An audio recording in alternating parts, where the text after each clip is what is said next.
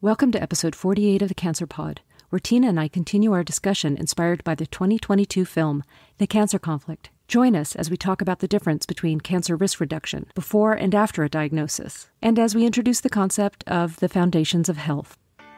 I'm Dr. Tina Kaiser, and as Leah likes to say, I'm the sciencey one. And I'm Dr. Leah Sherman, and I'm the Cancer Insider. And we're two naturopathic doctors who practice integrative cancer care. But we're not your doctors. This is for education, entertainment, and informational purposes only. Do not apply any of this information without first speaking to your doctor.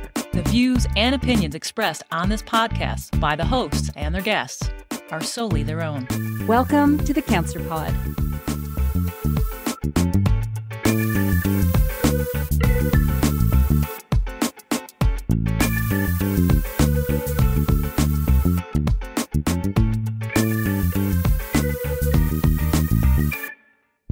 Hello, Tina.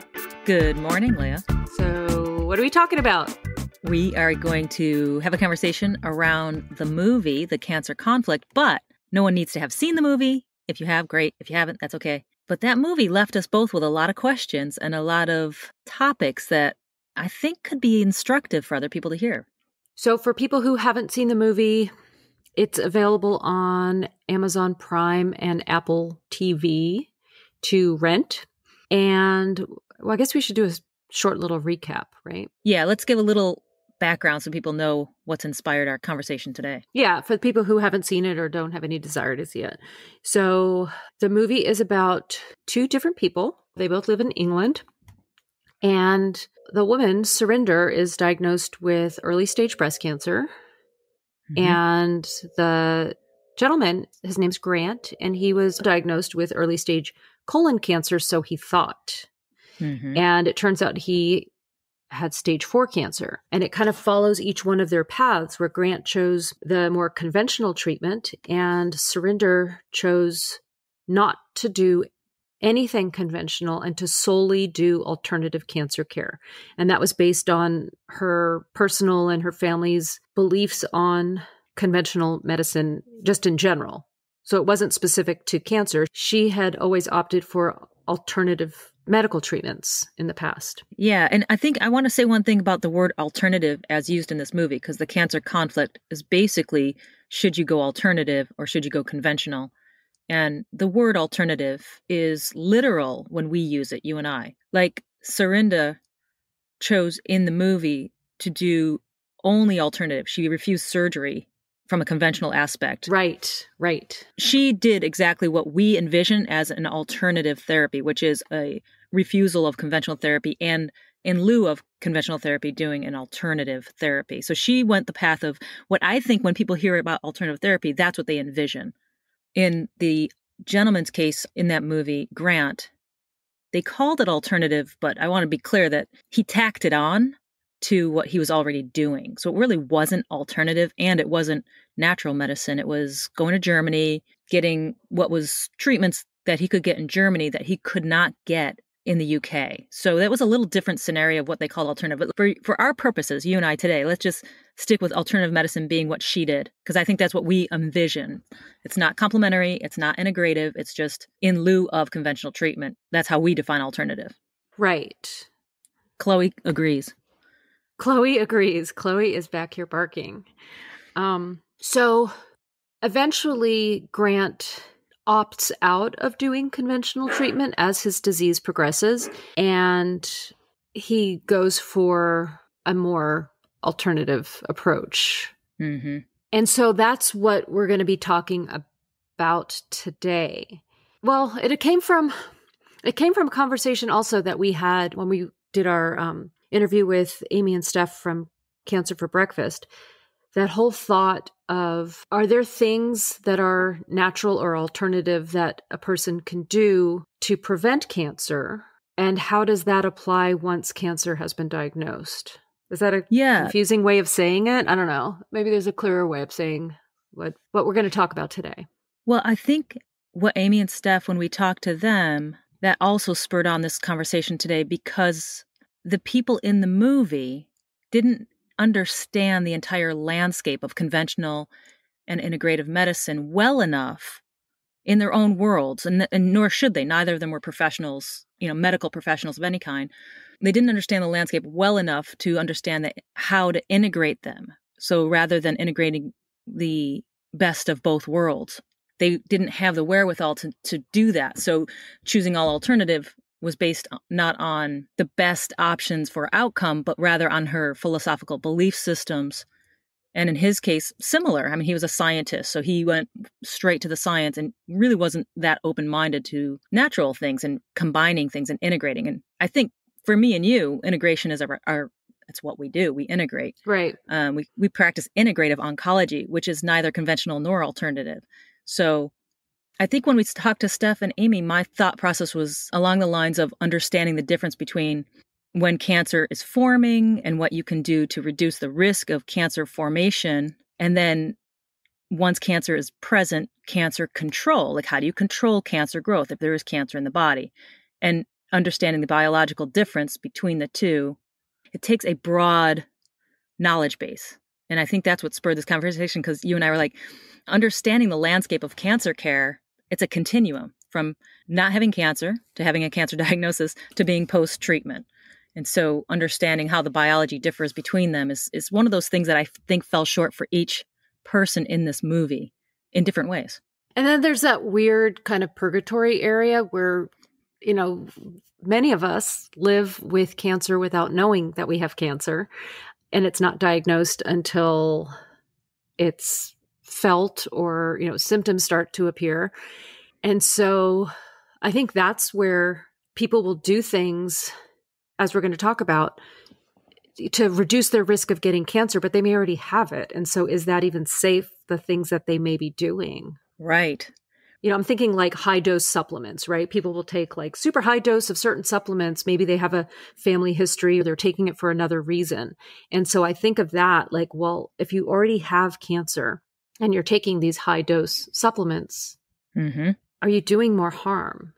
Possibly. Yeah. So let's take a quick break, and then we'll come back and we're going to recap what we discussed in our Supplements the Basics episode on how we use supplements in general. And then we'll kind of go from there. Sounds good.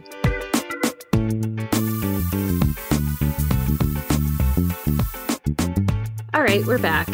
So I guess we should explain Tina's on the road.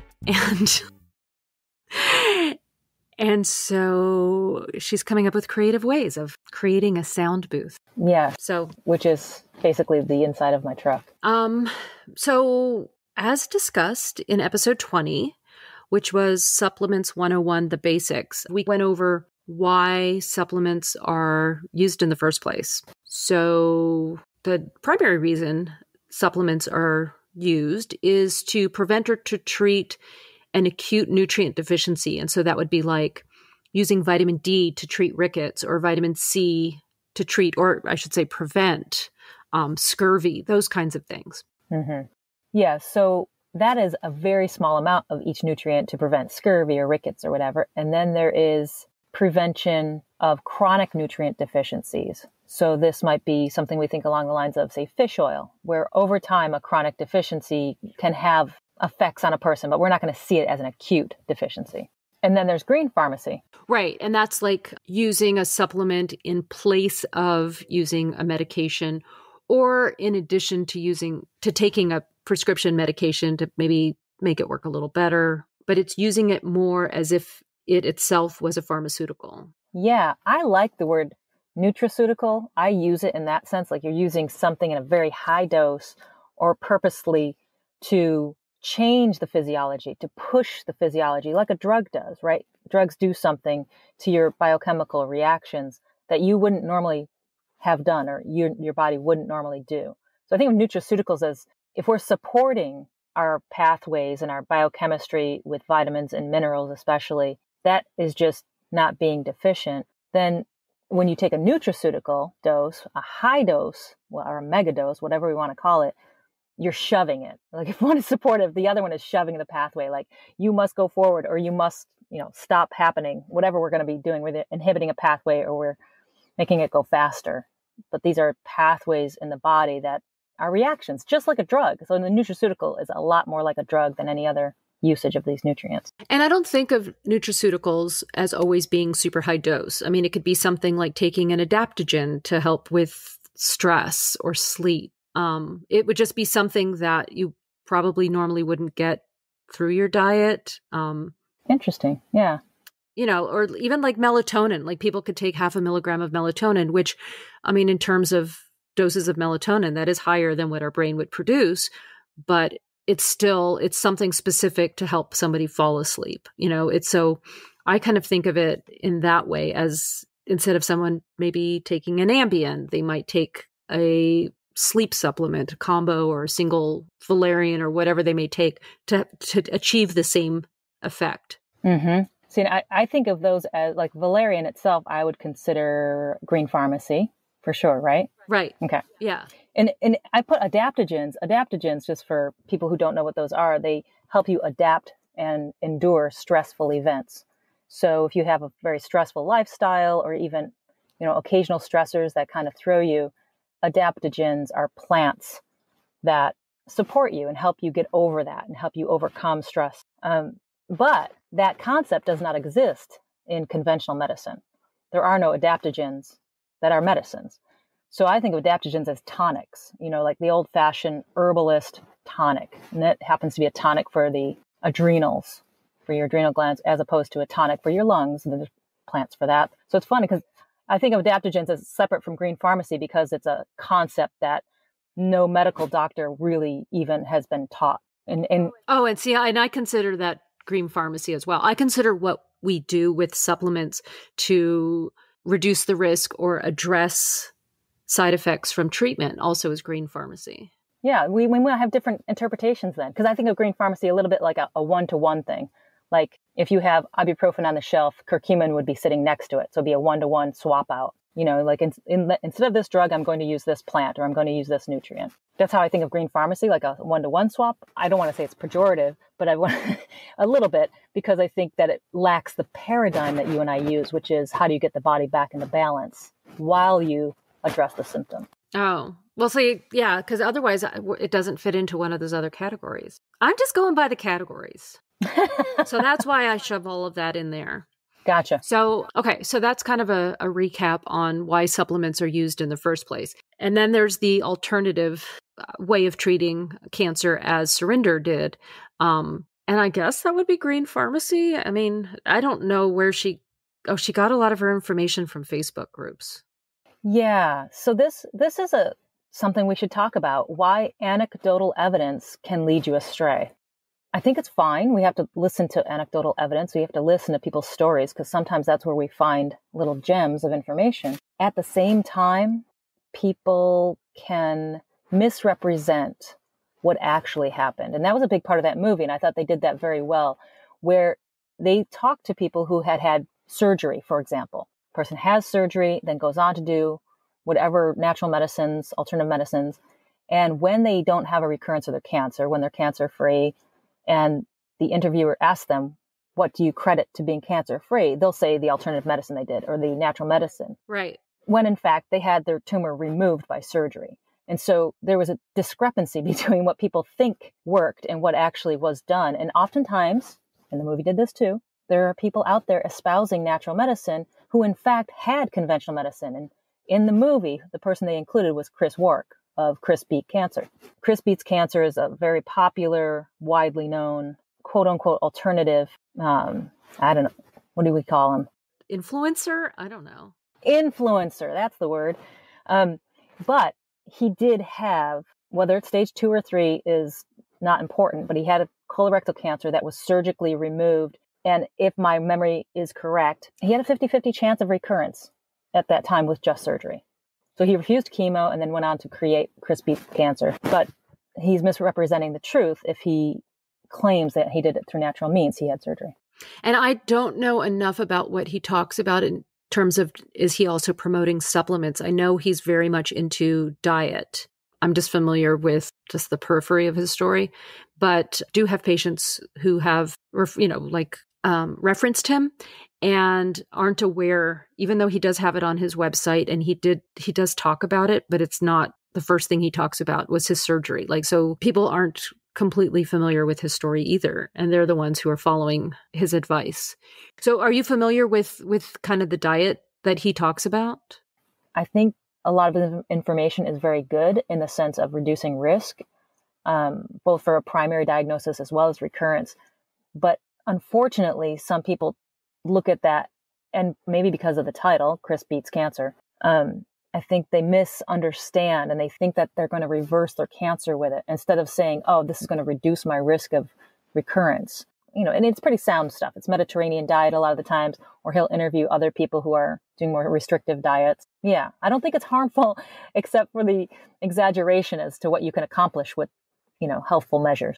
So it's harmful in the interpretation of it. Mm-hmm. Mediterranean diets, plant-based diets have been shown to be a primary risk reduction of cancer, mm-hmm. As well as wonderful things to follow once you've had a diagnosis to reduce your risk of recurrence, or if you're living with cancer, if you have metastatic disease, it's just a good diet to follow in general. I mean, it's just a great overall diet. Mm-hmm.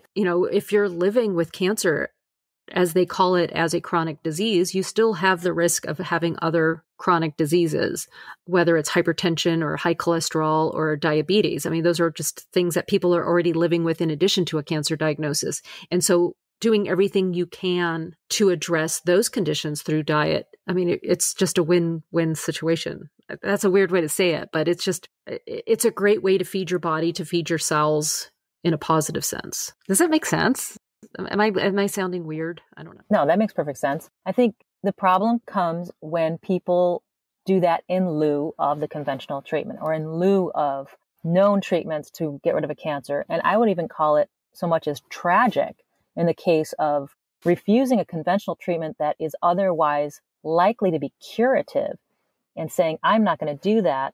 Otherwise, likely curative treatment. I'm going to go ahead and follow this diet over here and take these supplements. Like to me, that goes way beyond. I mean, he's in the case of Chris Beats Cancer. In the movie, they ask him, how do you feel about this when people refuse conventional treatment? And he does some kind of justification with the numbers of how many people are diagnosed with cancer or die of cancer every year and how that's already a tragedy. So what he does is not unethical. Right. He deflects it. And he's not the only person. I mean, he's who they focus on in the film, but he's not the only person out there who has touted diet alone as treating and curing cancer. And so that's kind of what we're talking about is it the same using diet as a prevention risk reduction mechanism once you've already, as I refer to it as, once you've already flipped that switch, once that switch has been turned on and you have a definitive cancer diagnosis, is that diet going to reverse things in terms of your cancer? Mm-hmm. I use the image of cancer being fairly sociopathic, right? Like cancer cells have lost their ability to communicate with cells around them. So they don't listen. They're not receptive to cell communication like normal cells are. So if we're saying that there's a switch that's flipped, from the time a normal cell becomes cancer, which is carcinogenesis, that's very different than once cancer is present. So I guess if I call it a sociopath, once cancer is present, we have an adult, fully formed sociopathic entity that does not have any communication skills. But the carcinogenic process would be, from birth to adolescence to adulthood. So can you, through the practice of, good risk reduction practices, keep that cell from becoming sociopathic? Yes, I think you can. But once it crosses that line and it's fully formed and it's an adult, it's gone. There's no cell-to-cell communication. It's off. The switch does not flip back. So I think that's what we're talking about. And I think we have to be careful. That line in the sand is I shouldn't even put it in the sand. That's a hard line. It's not a line in the sand. It's a hard line between normal cell to cancer. And then once cancer is present and what you do, whether it's with diet or lifestyle or supplements or, some of the lifestyle measures are the same across the board, but a lot of supplements would change. And I think because there's so many different diets, it's not just people doing a Mediterranean diet. There are people who are doing keto and all of these other diets. And I think that's where like the cautions come in. Mm-hmm. Once there is a cancer diagnosis, just being cautious in terms of any sort of restrictive diet. And so there are people who may have found out that they just had, they just got a cancer diagnosis and suddenly they're doing 18-hour intermittent fasting. Or I have a gnat in the closet with me. Oh my God, I had a fly that was tormenting me the other night, and I'm in bed and I have my cup of hot, sleepy tea that I'm sipping, I want to sip on. And I pulled out my mug to take a sip of it, and the freaking fly dove right in and died. He threw himself to his death in a... It just wanted your tea the whole time. Yeah, well, it got my tea. It got it. Anyways, okay. So, restrictive diet. Totally brain farted. I just remembered that stupid dive bombing fly. So being cautious, there are people who follow keto diets for whatever reason that they are following them. If they get a cancer diagnosis, that may not be the appropriate diet to continue on. So concerns with restrictive diets, because there are nutrients that our body needs in order to heal itself after surgery or to support your blood cells during chemotherapy or radiation. And you don't really want to deprive yourself of those nutrients. Yeah. And I think of restrictive diets. I'm kind of fascinated by this. You get rid of cancer through either poisoning it, whether we're talking about something like radiation, for example, or chemo, or your immune system. Our immune system. Or cutting it out. If that's possible. Mm-hmm. Because with leukemias and lymphomas, you're not going to cut anything out, but there are targeted therapies that can help, chemotherapies that can help with that too. Right. And so I'm going to give an example of a restrictive diet for prostate cancer. So a lot of people are gung-ho about ketogenic diet. There is actually evidence that the ketogenic diet may actually promote the growth of prostate cancer because prostate cancer uses certain fatty acids for its proliferation, for its growth. And so in the case of someone with prostate cancer who is on a ketogenic diet, I would actively discourage it. That's not true of all cancers. Every cancer is different. There are some pretty obscure diets for metastatic prostate cancer that are low in certain amino acids that seem to have, at least preliminary, some decent evidence. These are men with what's called androgen-resistant metastatic prostate cancer. It's a tough cancer to treat. We don't have a lot of tools. That's when the cancer doesn't respond or stops responding to the anti-hormone treatment. Right. And so in that scenario, there are some restrictive diets that are worth doing with a nutritionist to make sure you get proper nutrients at the same time. And those are usually restriction of certain amino acids in those particular diets. Right. Choline is the big one, right? That's the one where it's mostly found in chicken skin and in eggs. And so that's a typical recommendation from the dietitian to avoid those two foods because choline may not be the best thing. Yeah. And there's a low methionine diet, which is very difficult to achieve.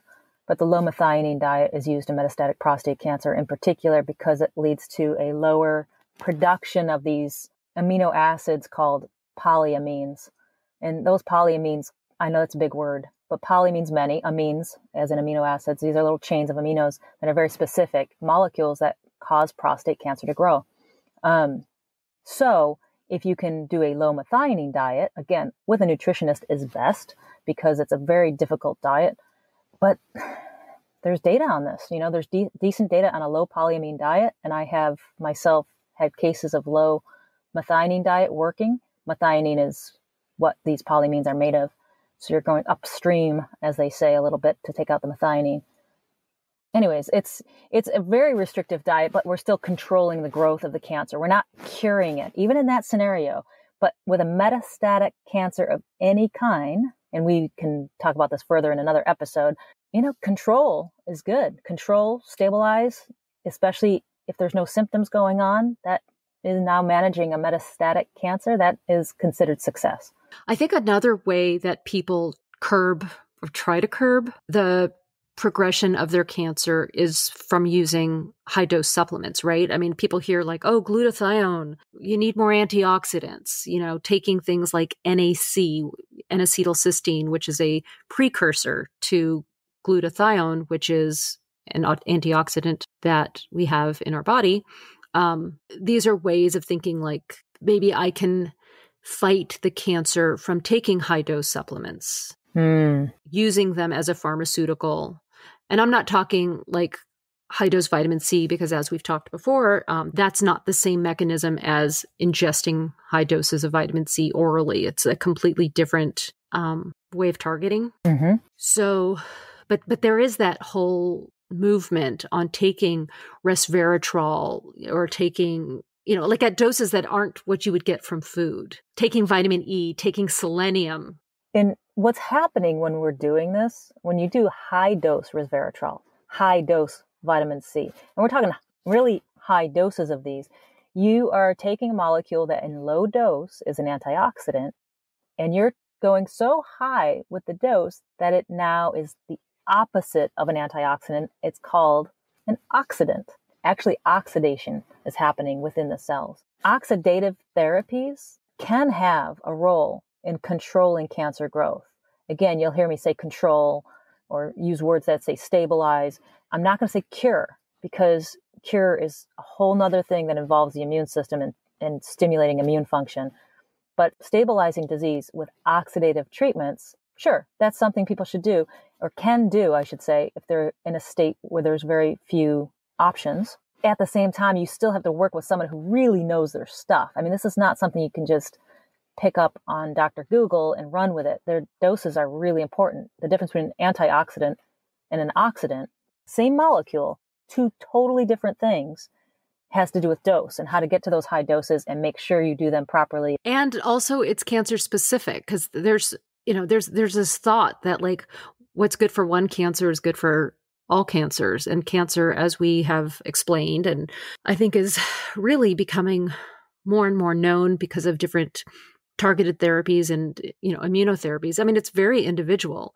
And so if somebody reads on a Facebook forum that, they're taking, let's say, high dose NAC for whatever they've got going on, and somebody else takes it because that's what allegedly is helping this other person, it may actually be bad for their specific cancer. Yeah, and that NAC, the N-acetylcysteine, and for that matter, anything that really increases glutathione or some of these other antioxidant systems within cells, I'm not a fan of those when we think cancer is present and we're trying to control cancer. It's great when you're trying to overcome some damage, whether it's from chemo, radiation, that kind of thing. You need to support normal cell repair. But the problem with NAC in particular is that there is some studies, at least in animals, that show when an animal is given NAC, there is a higher probability that their cancer will spread. One that I'm thinking of in particular was a melanoma study,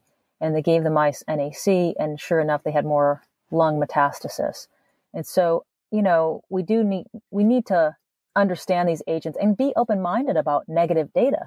I mean, sometimes I wonder, Leah, you and I almost sound like we're anti-naturopathic when we bring up negative data, but it's because it's what nobody talks about. It's the conversation nobody wants to have, which is, what was a study that was an NAC that had an untoward effect or a negative effect?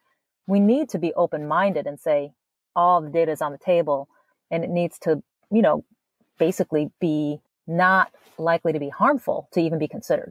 So I think of NAC as possibly doing harm. So I avoid NAC in people with a history of cancer if I can. There are probably people out there right now thinking, okay, she's talking about an animal study, but she just has told us in previous episodes that animal studies may not relate to how things are in humans. And I think I'm speaking for both of us, but correct me if I'm wrong. When looking at a supplement as to whether or not to use it, I use animal studies, cell studies. They have more weight on the when not to use it category as opposed to the when to use it category. Would you say the same for yourself? Yeah, I don't even want to give a 1% chance that we're going to give somebody something that's going to cause the spread of their cancer, right? So yes, I will take animal data and extrapolate it if it is a negative effect.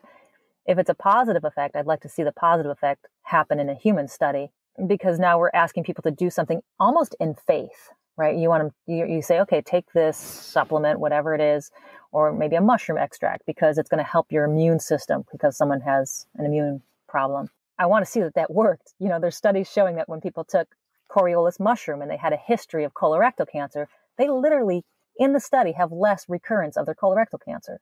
That's a good reason.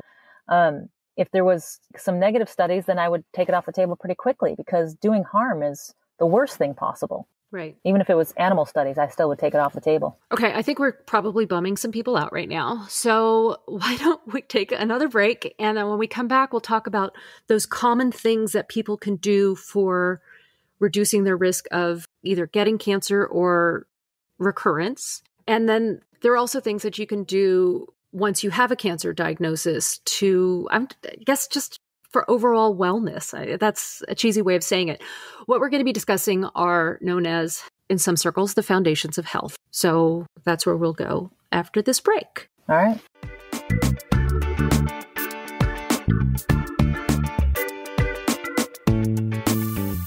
All right. So you said we're going to talk about foundations of health. And this is things that are always okay to do, always supportive, and maybe even helping with cancer control if cancer is present, and certainly good for overall health. So let's just talk about what you can do instead of this negative Nancy talk we've been doing.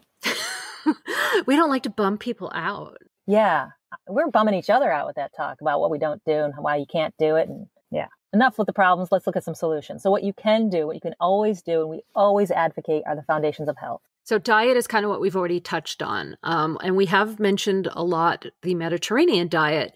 And as mentioned in previous episodes, maybe the Mediterranean diet isn't for everybody. You refer your patients to that website, Old Ways. Mm-hmm. And it doesn't cover everybody's kind of, I guess that's a heritage diet website. And Yeah. It doesn't cover everybody because apparently if you're like Northern European, there is no heritage diet on that website. But no, they went with continents. So they did basically, there's a Latinx or Hispanic diet. There is African, and then there is Asian. So I think they pretty much went by continent. And there's also vegan, vegetarian. Yes. Because that's where I refer patients who are trying to adopt a more plant-based diet. I don't necessarily tell them, vegan is the way to go. But if they're like, I'm looking for recipes, I'll just send them to that website so that they can get a little bit more information on those diets. Mm-hmm. The biology is this. Our bodies are expecting what our parents, grandparents, great-grandparents, and great-great-great-great-grandparents, if you do have a lineage that is, traceable like that, look back to see what people were eating pre-refrigeration in particular, pre-canning. Like, what did your ancestors eat? And that is what you are biologically set up to take in and to metabolize. So that's kind of that whole biological base of a heritage diet. Many of us are combinations. Mm-hmm. So, that kind of opens you up to even eating more diversely. Mm-hmm. Diversier. A lot of it is emphasizing plants. And as we've previously mentioned, the more diverse a plant diet, then the more diverse your gut bacteria is. Mm-hmm. And the more diverse your gut bacteria is, the better your immune system is able to function. Right. And that it supports your immune system. It supports your mood, your digestion, all kinds of things. Mm-hmm. So another thing in the foundations of health, and I don't think this is going to be surprising to anybody, is movement/exercise. So there's no time that's not indicated. So exercise/movement is always good. Getting your blood circulating. It's good for your mental state. It's good for your sleep habits. It's good for your overall function. Of course, it's good for cardiovascular and lung support. So exercise, whether risk reduction for your primary diagnosis, even when you're going through treatment. So you're in active treatment. If you can get enough movement, walking is great.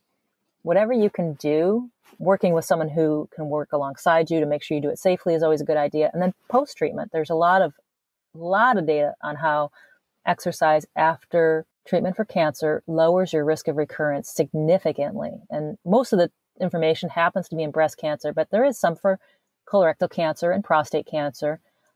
So I put that probably top of the list as far as the evidence goes. There's more evidence for exercise than anything else. And with exercise, incorporating weights and trying to, as I tell my patients, trying to maintain that muscle mass, if not increasing muscle mass while in treatment, will help to make the treatment more effective. It will help to reduce certain side effects, including fatigue. Well, that's a good segue. Oh, go ahead. I'll let you finish. Oh no, I don't know if I can finish. I don't. The brain is starting to go. It can help with memory. There's so much benefit. And so the recommendation is 150 minutes a week of moderate exercise, which is something like walking or riding a bike and still able to have a conversation. So it's really not that strenuous.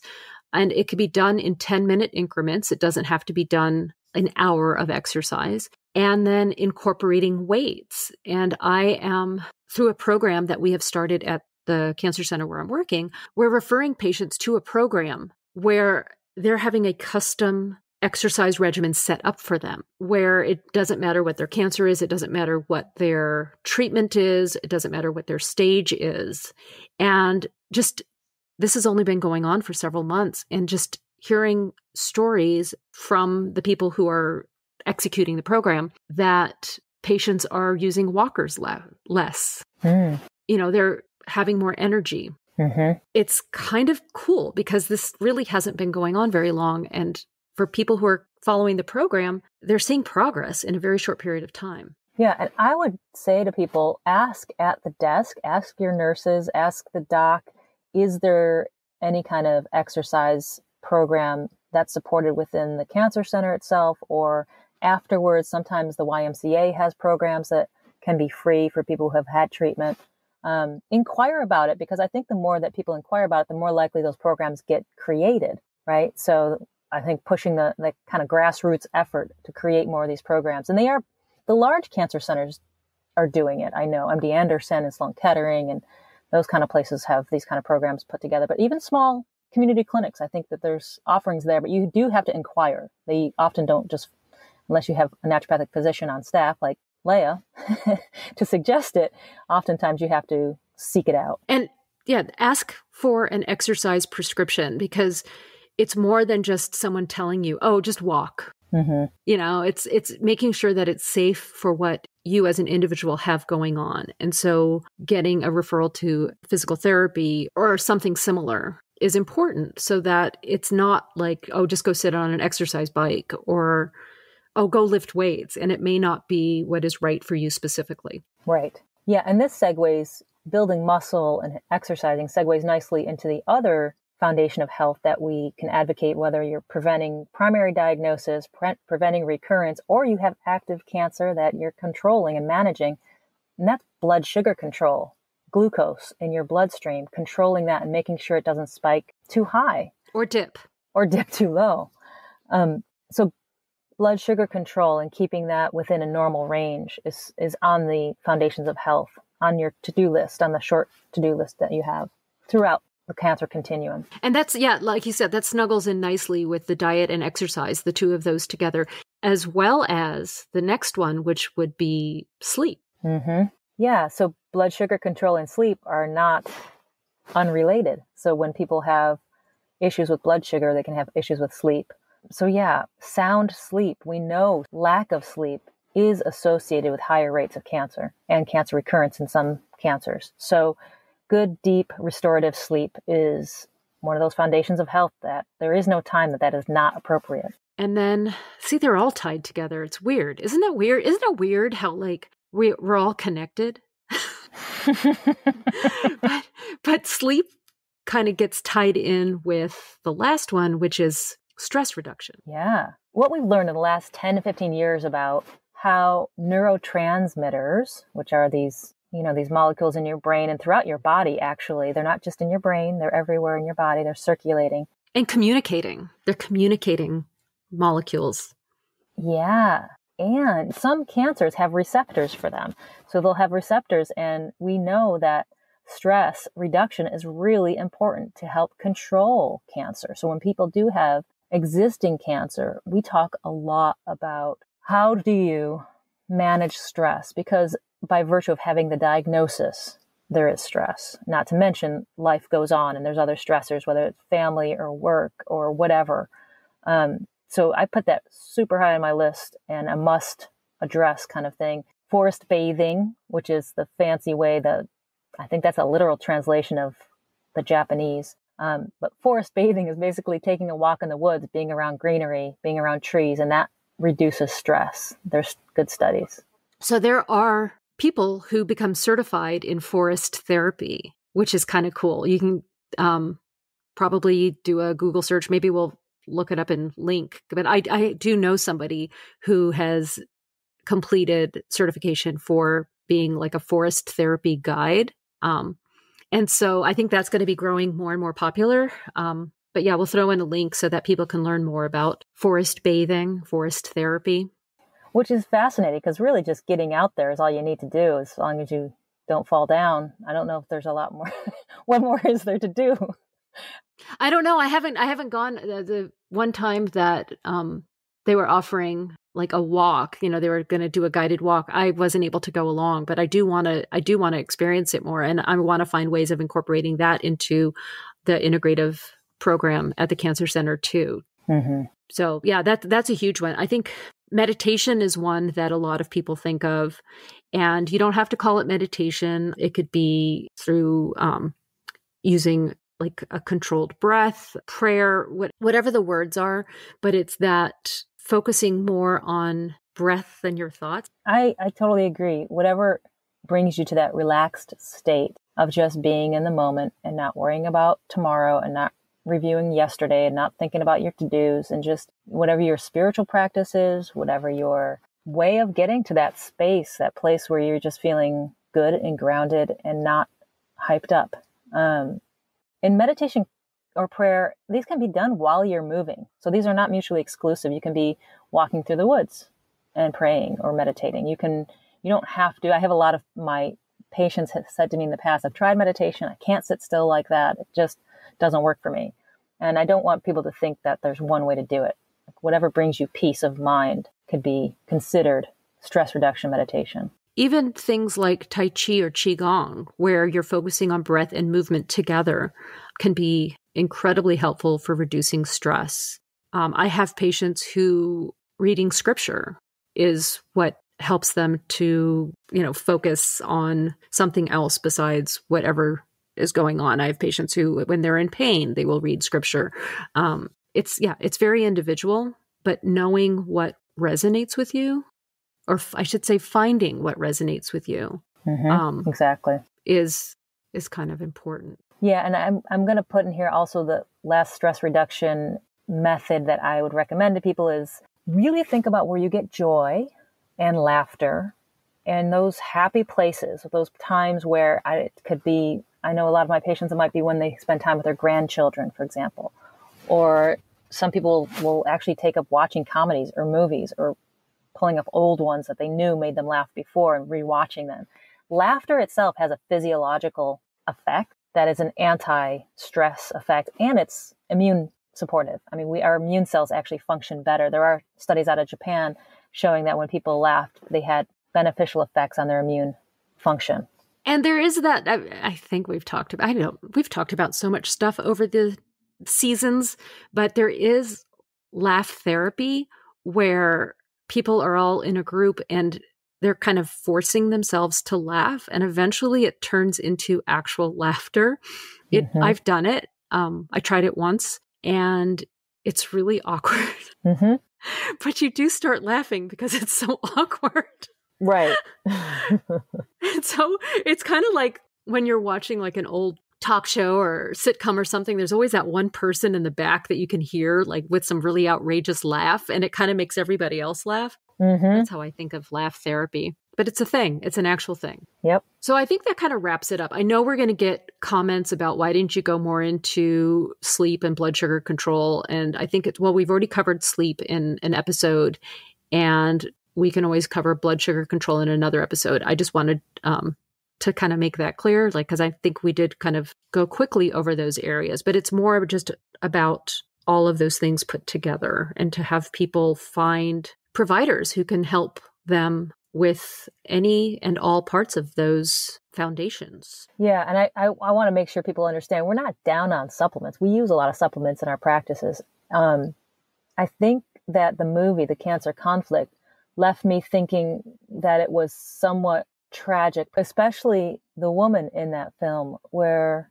it certainly looked like she had a pea-sized breast cancer in the beginning, which was amenable to surgery and unlikely, and not impossible, but unlikely to take her life in the following 10 years, which is what happened to her. Ultimately, she succumbed to metastatic breast cancer because she never got treatment. And to me, I watched that and it kind of hurts because I know that happens, and I know that people are making the decisions based on anecdotal evidence or, other support groups who say, right on, keep doing what you're doing, no conventional medicine. And in her scenario, there was a good possibility she would have been cured and still be with us today had she not made the decision she made. So I guess my big thing is work with someone that knows the landscape, the breadth and the depth of the landscape of integrative oncology. And that way you're unlikely to go the wrong direction or, those Y's in the road, like, should I go left or should I go right? You need someone to help you. And it has to be more than Google and Facebook. And there's always that, are we preventing a recurrence or are we reducing our risk? And in my mind, it's always reducing your risk because it's cancer and it doesn't play by the rules. Yeah. And so in our next episode, let's talk about, what we can do. Like when we're talking about what's best evidence to either control cancer growth if there's cancer present, or what is out there, what's on the cutting edge, what are people doing with various types of cancer to, augment the immune function, stimulate immune function to then attack the cancer. Like what is going on that's real that can be done for various cancers out there. Now, a lot of this is, in research still and not approved, but some things are approved and we need to talk about that too. Yeah, because one thing that the movie did kind of really, I guess, through both of the people that the film followed is, it was asking this kind of question in the subtext, like, is there anything natural that has been known to cure cancer? And so, that's a huge question. Right. And it's got a problem with that is cancer is not one entity. Right. And there is nothing reliable. That's the question. So is there anything natural, especially natural supplements, that you can take enough of to say, okay, that cured the cancer, as in eradicated it? I mean, cure is a 4-letter word. It's hard to use the word cure because it's so elusive and so difficult in cancer care. We can say control sometimes, we can say stability, we can even say the cancer is dormant at times, but complete eradication is what equals cure. And that's a tall order. And nothing I know in nature does that. Like we can't say just take some substance, graviola or some other substance touted out there to cure cancer. It doesn't work that simply. And that's something that patients often ask is, isn't there something that can kill cancer? Haven't I heard that insert name of supplement kills cancer? And that's kind of the same thread as, well, doesn't such and such feed cancer? So we're going to kind of dive into that. Yeah. So if you have anything you want us to talk about in later episodes, let us know. Oh, let's take a quick break and then come right back. Okay. Because I want to read a comment that we got that I got questions about.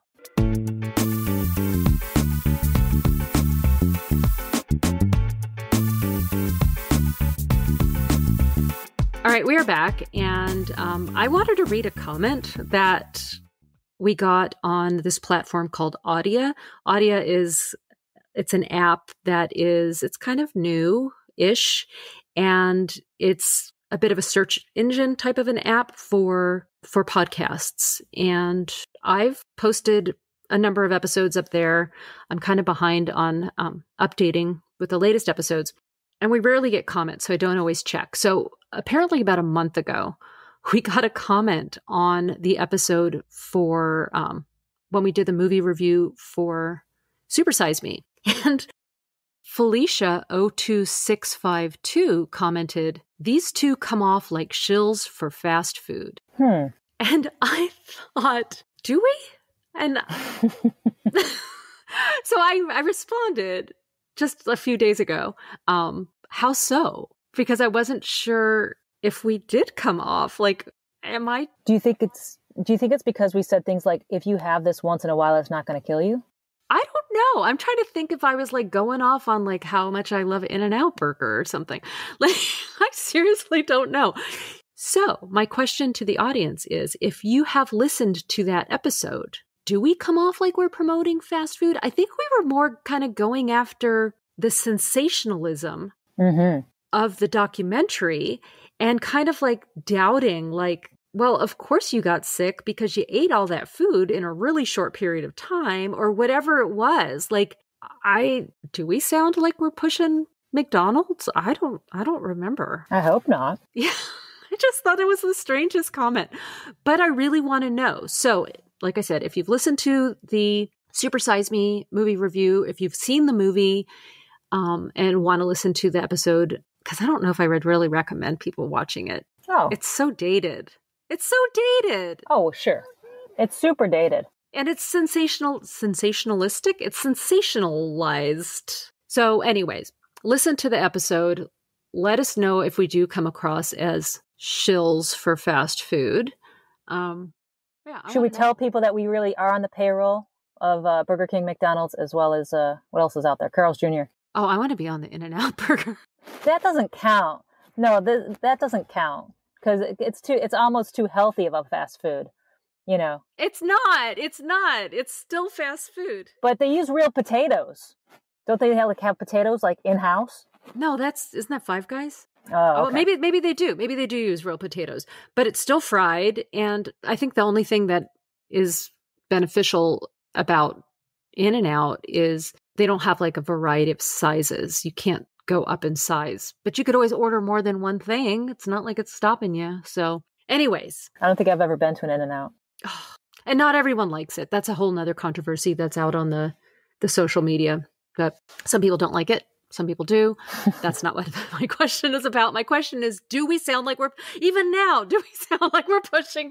I do sound like I'm pushing fast food, but. Well, doesn't a shill have to make money or something? I don't know. I just thought it was somebody who was like pushing it. Maybe it is. Maybe they're pushing it for financial benefit. Anyways, that's not really a letter. If you want to write us and let us know your thoughts on whether or not you think we push fast food, please do. Send us a letter if you've got questions or comments about any of the episodes. Yep. All right. So as always, leave us a review, leave us a rating, wherever it is that you listen to your podcasts, or maybe it's just on Apple Podcasts. I don't know these things. That's why we have Tina. So yeah, share this episode if you think that it might help a friend or family member, or just share it on the social media. Mm-hmm. And there is also a share button on your Apple Podcasts. You can hit the 3 buttons in the corner and you'll see one of them is share, and you can just send it directly because everyone with an Apple product will have the podcast app already loaded on their device. So go ahead and hit that share button, and we appreciate that because we want to help folks, and hopefully we're making things clearer and not muddier. That's what my hope is. Clear as mud. It's as clear as mud now. Well, I tell you what, that just is an opportunity to make another episode to clarify things. So let us know if we confused you. On that note, I'm Dr. Leah Sherman. And I'm Dr. Tina Kaiser. And this is the Cancer Pod. Until next time. Thanks for listening to the Cancer Pod. Remember to subscribe, review, and rate us wherever you get your podcasts. Follow us on social media for updates. And as always, this is not medical advice. These are our opinions.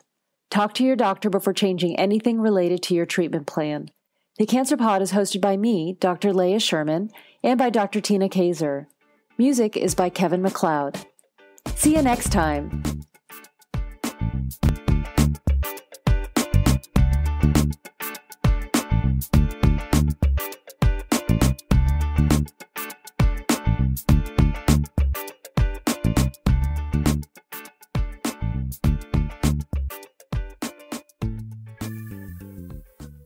Caffeine works well for me.